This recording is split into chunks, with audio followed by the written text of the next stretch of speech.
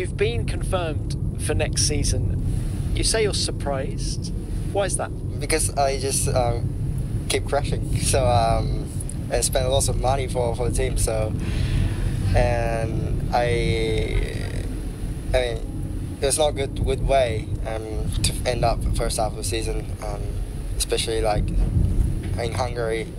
Went to the wall in FP1 and ruined the whole session, almost 2 sessions, and yeah, I was keep got asked from the fans or helmet that you need a more consistent result or more driving, and also discipline in the sessions, and I couldn't improve fully first half season. That's why.